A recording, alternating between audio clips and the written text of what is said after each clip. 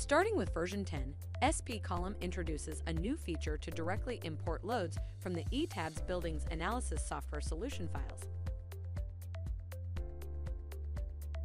You can access this feature from the Import menu of the File window. To begin the import process, let us first load the solution file. You can choose to load your data from an EDB or an XML file. Note that to load data from an EDB file, you need to have ETABS installed in your system.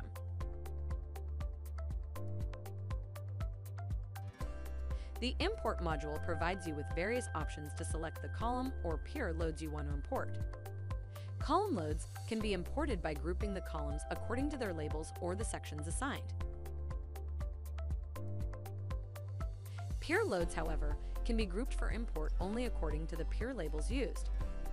You can also choose to import the load data from either a single story or a range of stories containing the column or peer selected. The module also allows you to select stations under investigation. Import loads can be further filtered based on the load combinations used in your ETABS model. You can either import loads generated by all combinations in your model or only the ones you want to investigate.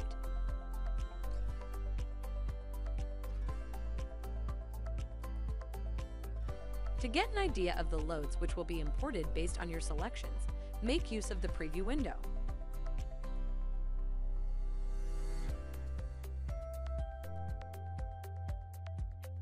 You can select Remove Duplicate Loads to get rid of any load duplications.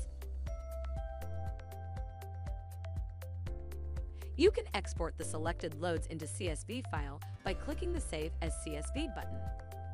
After completing the selection process, simply click the Import button and the loads will be imported into spColumn as factored loads.